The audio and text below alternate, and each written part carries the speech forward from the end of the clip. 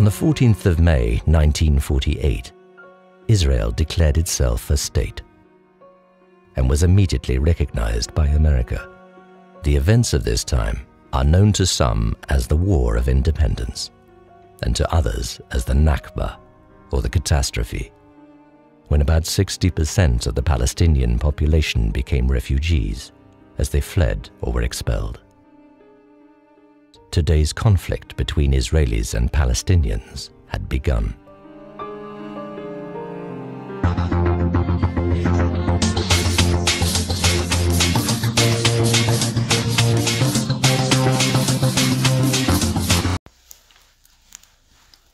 And so did it begin some 75 years ago.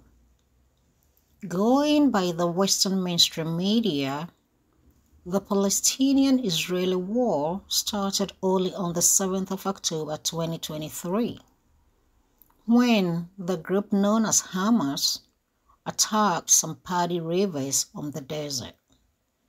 But that the Palestinians living in open prisons and being dehumanized for over 75 years is nothing to write home about. Hello and welcome again to the Edge of Politics podcast.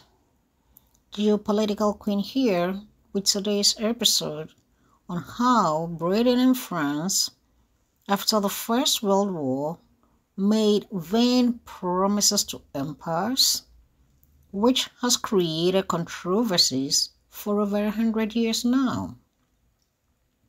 That we should experience a concentration camp in the year 2023, which has inhumane conditions than what the Germans created during the Second World War, is barbaric to say the least.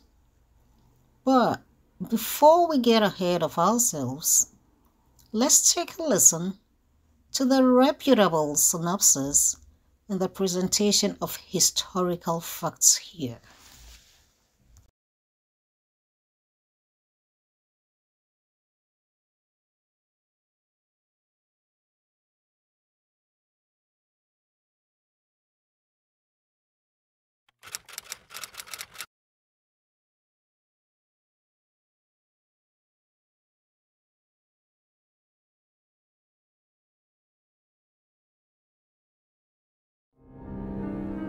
Between 1917 and 1948, Britain controlled the area of the Middle East then known as Palestine.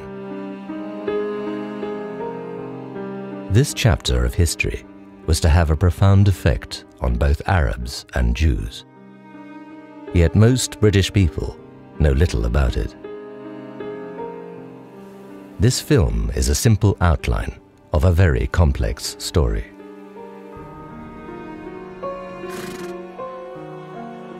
So what took Britain to Palestine in the first place?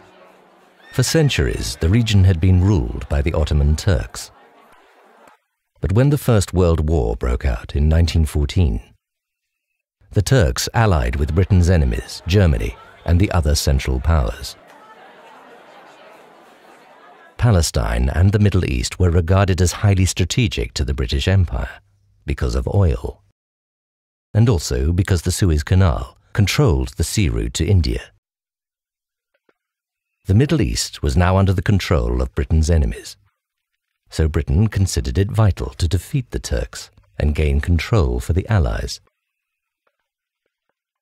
In 1917, General Allenby and his troops advanced across southern Palestine, and in December they captured Jerusalem. By the following year, all of Palestine had come under British control. Her troops were to remain there for the next 30 years.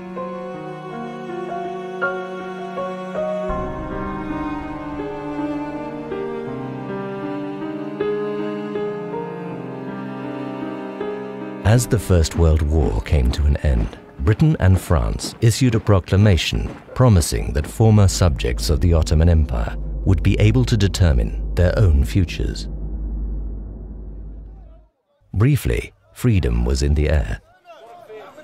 However, a different reality lay behind the words. Long before the end of the war, the Allies had been planning who would control the Ottoman Empire when the Turks were defeated. These conflicting plans are often referred to as the contradictory promises.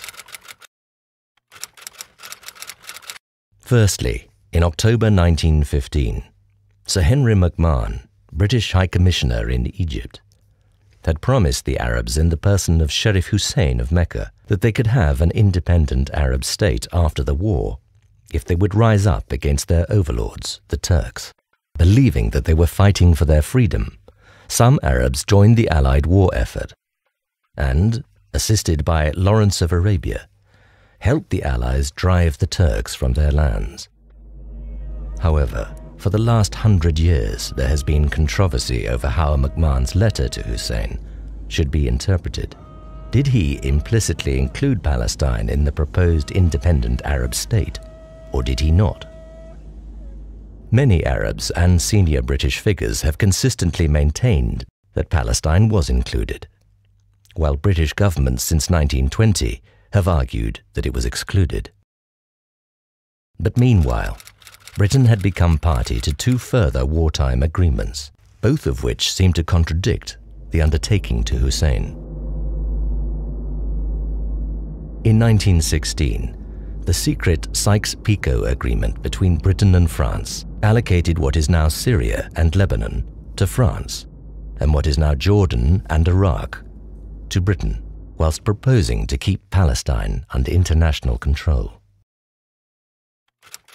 Then, a year later, Britain made yet another undertaking concerning Palestine.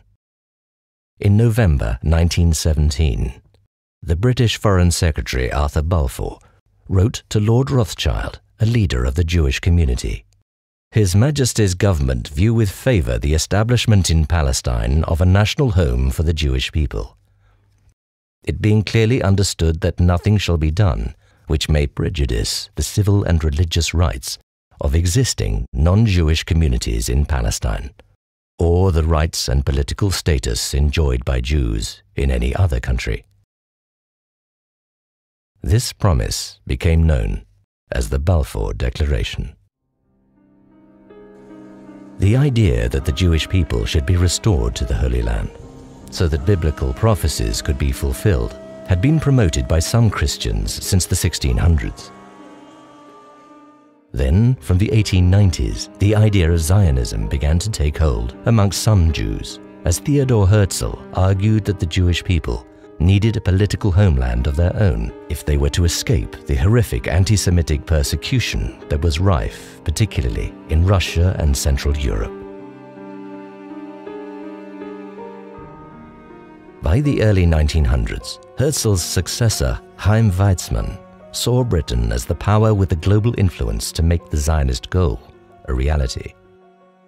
So he set out to convince leading politicians that the Jewish people needed a homeland in Palestine, where they had deep spiritual and historical bonds. The Balfour Declaration was the result. Why did the War Cabinet respond to Zionist pressure in this way? Foreign Secretary Balfour was one of the highly placed Christians in British society who believed that the Jewish people should be restored to the Holy Land. Prime Minister Lloyd George, who also came from a restorationist background, dreamt of putting Israel back on the map. Yet, at the same time, there were strategic calculations for issuing the Balfour Declaration. At this desperate point in the European conflict, the War Cabinet hoped that the promise of a Jewish homeland would win the Allies the sympathies of Jews and their supporters worldwide. However, the British government did not consult the people then living in Palestine about its plans to create a Jewish homeland there. 90% of the population of Palestine were Arabs, who lived together with a small Jewish community. Palestine had been predominantly Arab in culture and language for many centuries. Yet, in private, Balfour wrote, In Palestine, we do not propose even to go to the form of consulting the wishes of the present inhabitants. The major powers were now committed to Zionism, which he described as being of far profounder import than the desires of the Arab inhabitants. The Balfour Declaration simply stated that the civil and religious rights of the non-Jewish population should not be prejudiced.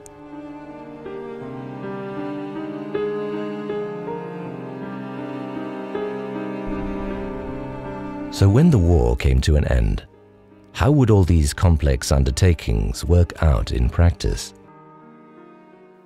As the Western powers met in Paris to negotiate the peace settlement, Sharif Hussein sent his son Faisal to make sure Britain's promise of independence for the Arabs was not forgotten.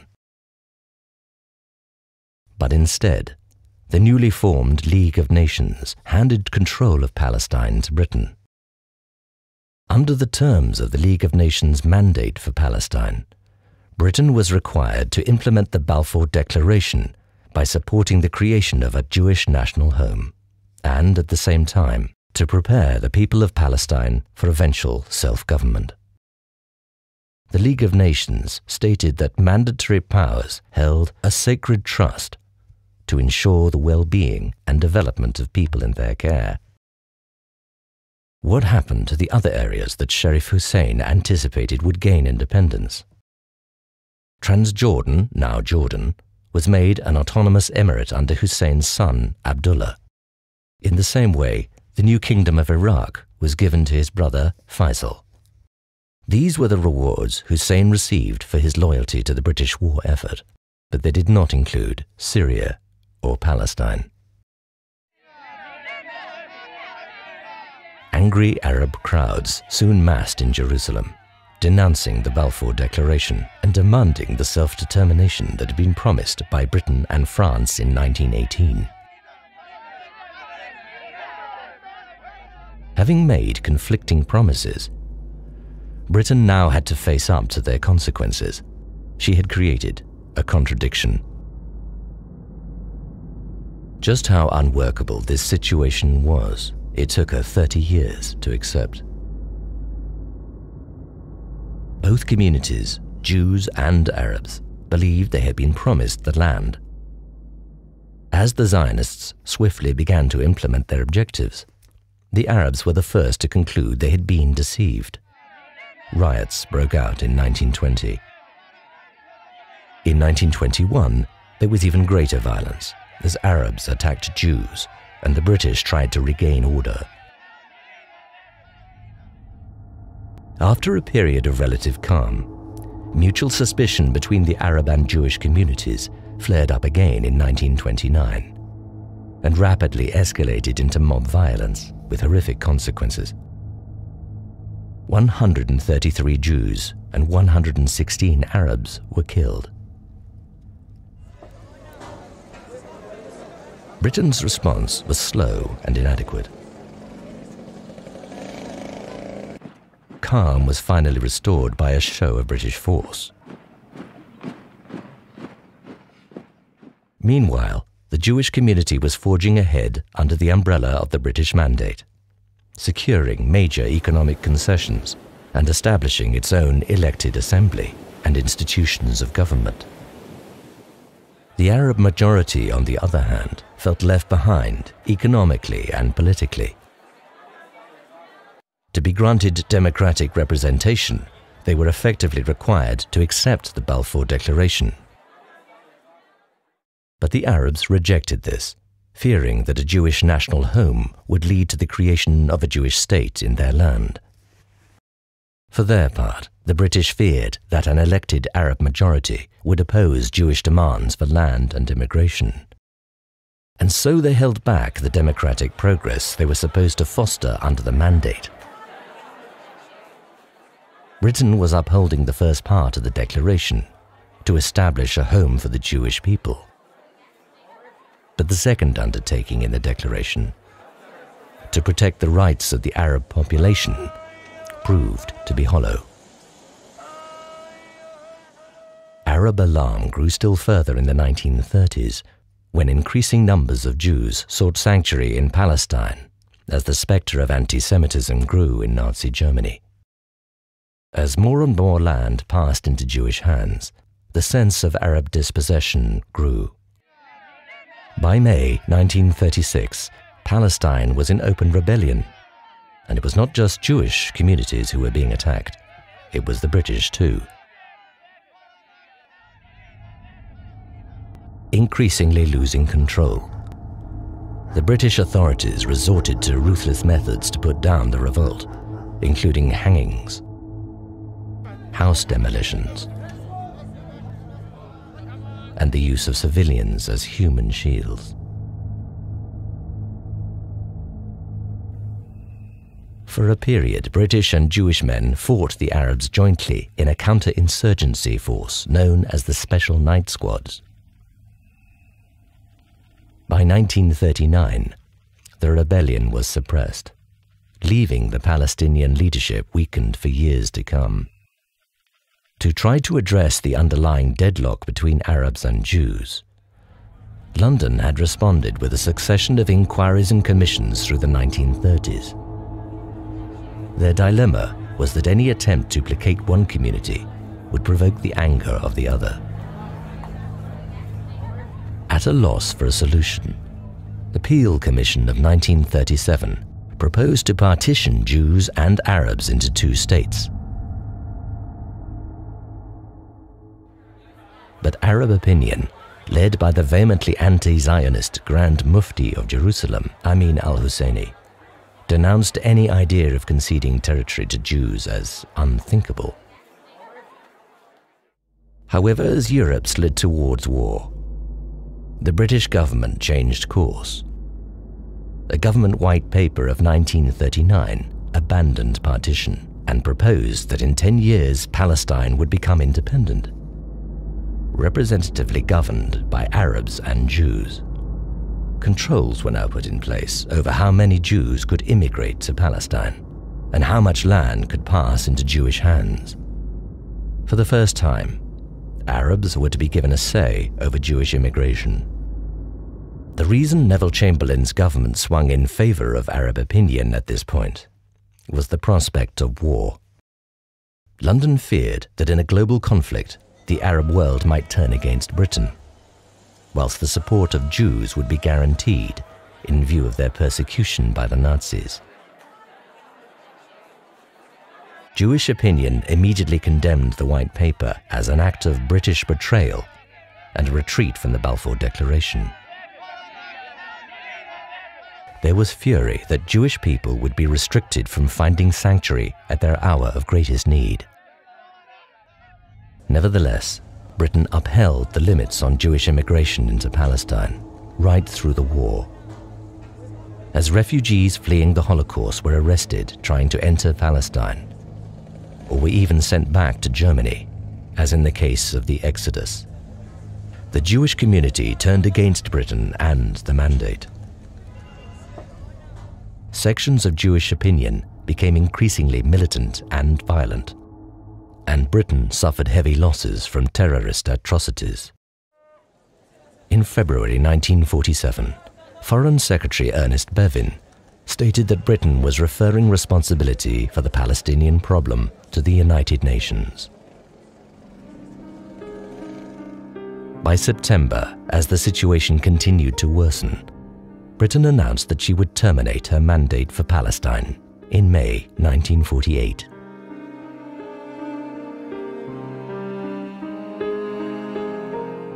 The UN solution to the Palestine problem was partition, but this was again rejected by the Arabs. As British forces beat an ungainly retreat and the mandate came to an end, partition was abandoned, leaving Jews and Arabs to an undeclared war for domination. On the 14th of May 1948, Israel declared itself a state and was immediately recognized by America. The events of this time are known to some as the War of Independence and to others as the Nakba, or the catastrophe, when about 60% of the Palestinian population became refugees as they fled or were expelled. today's conflict between Israelis and Palestinians had begun.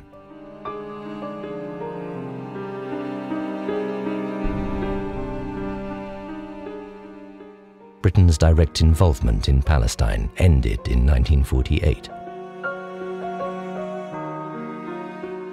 But how should British people today respond to the story of Britain in Palestine?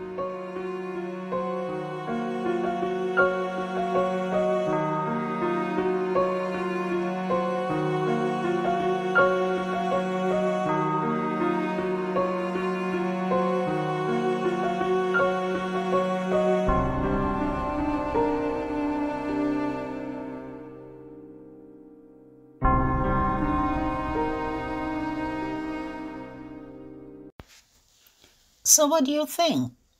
With all the historical facts at our disposal now, should the world continue to look away whilst Israel annihilates all Palestinians in the Gaza Strip simply because they can and are supported by the US?